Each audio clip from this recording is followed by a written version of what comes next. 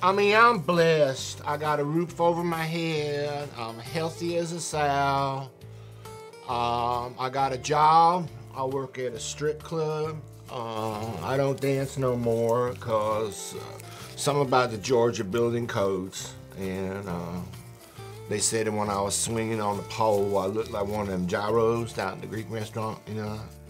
Seen them? Or like I should have an apple in my mouth and spinning around on it. But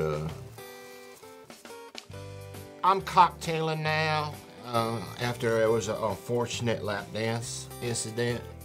Lap dance that went awry.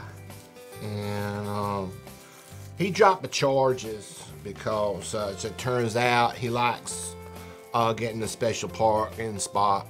And the wheelchair lets him not have to wait online at Disney World. So he done took lemons and made iced tea. But $1 still make me holler.